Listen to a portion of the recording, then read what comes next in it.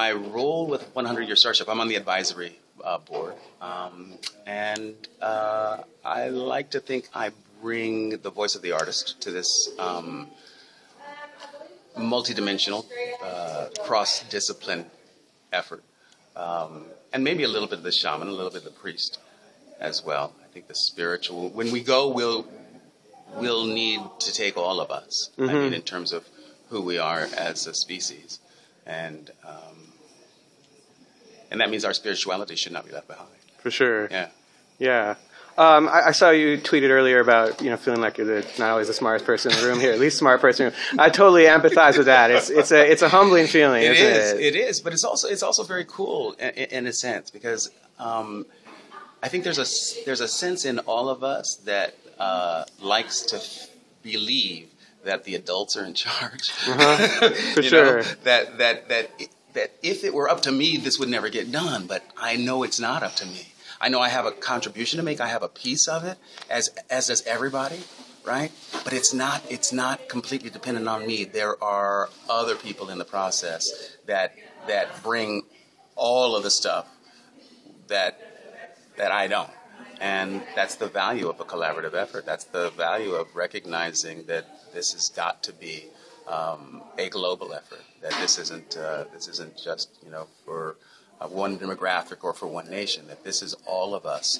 It's not just for rocket scientists or billionaires. It's not just for rocket scientists or billionaires. It's for all of us. It's for all of us, and we all have a stake in this. And one of the things that I know that we are going to need to do is to reach out to the vast community out there of people who care about the future of humanity, the future of mankind, and just keep hanging out at the website. Keep your eyes and ears open for ways to engage with us on this journey, because it really is. It's the truth. The theory, the science is there, but we don't have any of the money. There's no money for the research. There's nothing to turn it from theoretical into reality. Right. Do you have hope for that? Where do we go? I really believe that part of the process will be as we are more and more comfortable deciding to spend less on war, quite frankly. Let me just go right there. Once we decide to spend less on war, we will have more money available to spend on everything else. The military budget is just sucking the life out of our coffers as a nation, and states and local communities as well. We have to do it differently. We have to reallocate the resources in a way that makes much more sense for the future life and health of our species. What else are you working on right now other than 100 Year Starship? Do you have other projects? My company, RR Kids, is the rights holder to the Reading Rainbow brand. Our first product in the marketplace, the Reading Rainbow app, has been out there for a year now.